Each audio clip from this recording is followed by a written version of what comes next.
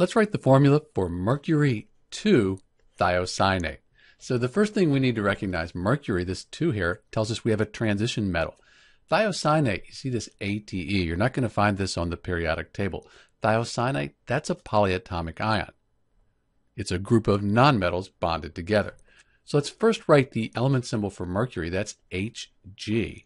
And we know the 2, that we're going to have 2 plus here. Thiocyanate, either you memorize or if you're allowed you look it up. Thiocyanate ion, that's SCN, and the whole thing has a 1- ionic charge. So we're going to need 2 of these here, so that the 2 times the 1-, that's going to balance out the 2 plus. This is the formula for mercury 2 thiocyanate, HgSCN2. Mercury 2 thiocyanate is really interesting. There's something called the Pharaoh's serpent when you light this on fire, and you get really a kind of an interesting reaction, as you can see here.